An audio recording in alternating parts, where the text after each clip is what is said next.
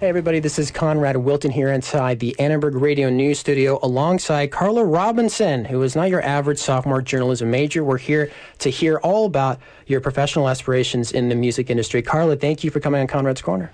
Yeah, thanks for having me. It's a pleasure. So you've been in this booth before. I mean, as a journalism major, we were just talking about this. You've worked with ARN and all those great people. Yes, I did. Yes. Okay. So, but you also have a very interesting gig here as you're a country rock singer. Yes, I am. Songwriter, which is really cool. Tell me a little bit about that. Like, when did you start singing? Well, I've been singing pretty much as soon as I could talk, or before, I guess, if you can count, like, humming and whatnot. So it counts for me, by the way, so. Yeah, so I didn't start taking lessons until I was about in the 5th grade or so. But I've always been interested in singing, and I come from a fairly, like, musical family. My dad was very musically inclined, and so we always did, like, the little family get-togethers and family rehearsals and recitals and everything, so that was fun. So you're saying your family was talented enough to actually make music? Yes, yeah, wow, crazy. Cool. So I inherited it from someone. I suppose. Okay. But why country rock? Why that genre? Well, I feel that I was originally into pop music growing up a lot, and then I felt that I wanted to say more as an artist. I wanted to have a better message, and I think country speaks to, like, great stories, and then it has a larger message, and so I relate to those stories much more than I do the typical, like, dancing pop theme idea. Right, and we all have a lot of that on the radio now. Yeah, so I don't need to add any more. They have the dancing theme covered. I see. Okay, and so you performed at local venues, or what's on your resume, if you will, thus far? Well, I've done a number of various things. Like, I've done various competitions, and then I performed at the House of Blues a few times, which is awesome. And over winter break, I had the pleasure of performing at a local ski resort, which is my favorite place to ski. So they had me, and I was performing in a bar, and that was really fun. And then, just various things here and there. I perform at the Santa Monica Promenade when I get the chance, which is also really cool. Very nice place to perform. And so you write your songs, correct? I write some of my songs, yes. Some of your? Okay. And what are some of the songs that you write? Hopefully the one that you gave me that I'll play on Tuesday, which will be tomorrow, and that's one that you've written as well? No, that one I actually worked with a songwriter for, because that was, part of the whole big production theme. The songs that I write are much more acoustic, and then they just speak to my experiences, and then, things that I'm concerned with. And, sometimes they're just, like, about having a good day, and then other times there's something more serious. But they're taken from your personal experiences. From my experiences, okay, yeah. It's not made up. A lot of songs are made up, and they're original, because people pretend that they went through a certain experience, pretend about what it would feel like to go through that experience, and then write it down and sing about it. That's very common. But you actually, like, what are some of your favorite original tracks, would you say, that you've written about your stories? Well, my first song that I, like, hardcore went through and finished it, because I have a nasty habit of starting songs and not finishing them. But one song that I, like, worked really hard on is a song about my sister. I have a younger sister, and so that song was kind of just dedicated towards her and about, like, her experiences growing up.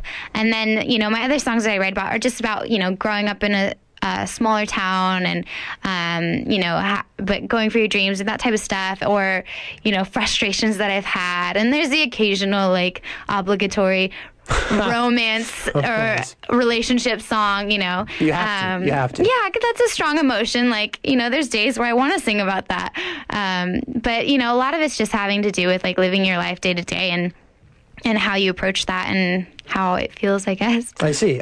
And so how about some of your idols? I know that Carrie Underwood probably pops into your mind when I say that. Yeah, I love Carrie Underwood. I think, for one, that she has an amazing voice. And then for two, she's just a really great role model and really holistic and gorgeous, which not all role models are, but that helps too. And I think that she's just done a really good job of, like, singing songs that have a good message and are pertinent to her image, and then also, just being out of the media, and then being, like, from what I know, a very good person. And then also, I also love Taylor Swift. I'm extremely jealous of her. I think we all love Taylor Swift. Yeah, who doesn't? Yes. Guilty pleasure for some, but still a pleasure nonetheless. Very true. She's a sweetheart. I mean, I don't know her. I wish I did. But from what I can tell, she's a sweetheart. And I think her songs really speak to people on a personal level. Like, they're very relatable. And that's something that I hope to achieve in my music. So, do people compare you to Taylor Swift and Carrie Underwood? They do. I'm happy when they do. Not all the time. Sometimes it's just based on looks because I'm also blonde. But then, sometimes I'll cover their songs and then they're like, wow, you totally remind me of her or whatever. And that's great. Like, I have not gotten any better compliment. If you're covering their song, wouldn't you by default be reminding? If you don't remind them of it's true, but, sometimes people reinterpret their songs, or sometimes, they'll try to take it in a different direction, or sometimes they just sound completely different. But occasionally, I'll get comments or whatever that, like, wow, you're just like her, or like, oh my gosh, like your voice, or whatever it is. So, because it's interesting though, is because a lot of times folks compare folks to other people in the industry as if there's one direction to go, and for your country rock, your mold, you have to be either Taylor Swift, Carrie Underwood, or someone in that direction. But in reality, it's important to realize that you're adding something new. There's only one person you could ever be, and that's Karla Robinson. A lot of times people are like, oh no, I want to be the next Taylor Swift. I'm going all the way with that.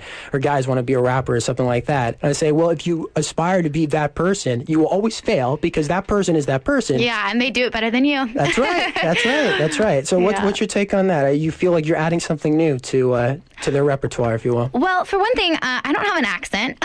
No, that is true. I don't have a Southern accent, and that's probably a little bit uncommon in country rock. I'm from California, and so I don't have the typical Southern twang. You do have a California type twang, I must say. So I've heard people tell me I have an accent, and I think that's ridiculous, but I don't think I do. I'm sure anyone will tell you that.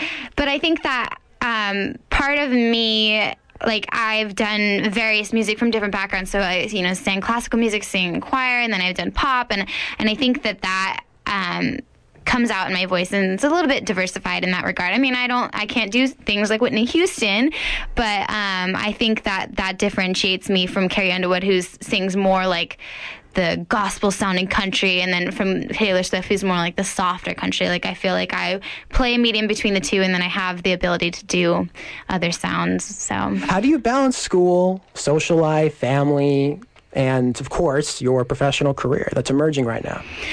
It's difficult, and sometimes, music does get pushed to the side, unfortunately, but I think for me, it's just planning ahead and, like, organizing my time. I'm very, like, into being organized and all that, and so that helps me a lot. And then, just prioritizing, like, as much as I value my classes and value getting good grades, just, like, making music a priority is absolutely essential. And then, well, for me, I enjoy and I love doing it, so it's not too terribly hard to prioritize it, but it is, making deadlines for myself, making goals, because when you yourself are working on your professional career and you don't have, like, an agent or, like, a manager that's keeping on your back, then you do have to, like, set standards for yourself, like, oh, I'm going to do one clip a week, or I'm going to write a song a week, or whatever it is. And I think it's just time management and, knowing what really matters. Like, to me, music really matters. So do grades, and so does everything else, but music really matters. So. And if you love it enough, which it seems like you do, it will always find a place in your life, which is always important. So anyway, Karla, thank you for coming on the show, and good luck. Thank you. And once again, Karla, we really do appreciate you making the trip all the way down to Annenberg. You know where it is, though, and we had a good time having you. Come on, Conrad's Corner. We're going to play an exclusive track from Karla Robinson's repertoire. It's called A Life I Can't Live Without. And as you listen to this, if I might add something here, a lot of folks do not have the gift that Karla does, and a lot of other top singers and songwriters in our generation. And that gift is the ability to achieve true harmony. And when you achieve harmony, you're able to communicate whatever you're trying to say on a whole different dimension. It's the sixth sense, or the fourth dimension, or the fifth dimension, whatever you want to say it, but not many people can do it. I believe Karla can. You can make your own judgment right here and now on Conrad's Corner. Once again, this has been USC's only news radio talk show. We will be back 2 weeks from now. We're going to be recapping all of this great action. Be sure to check us out online at conradscornerusc.com. And once again, this is Karla Robinson's A Life I Can't Live Without. Have a very happy and safe spring break, folks. Stay safe. God bless. And we'll see you around the bend.